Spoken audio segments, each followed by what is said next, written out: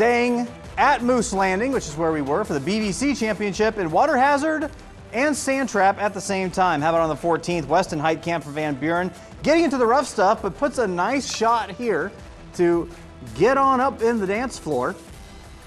And then the next shot, nice approach, really reads the green well to get that one to go around and down.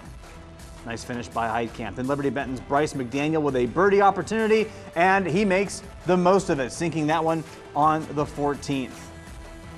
Moving on, Pandora Gilboa's Eli Huffman knocking down his 5th shot of the hole. So we're still on the 14th. The Black Knights' Carson Foltz with the medium range par putt, and then more action from Liberty Benton. Austin Hanny Wells with the par.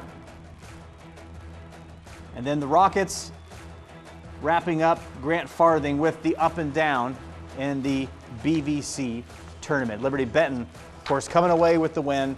327 PG, Van Buren second, third, Arcadia and Riverdale finishing it out. Liberty Benton winning the overall title. Bryce McDaniel is the player of the year.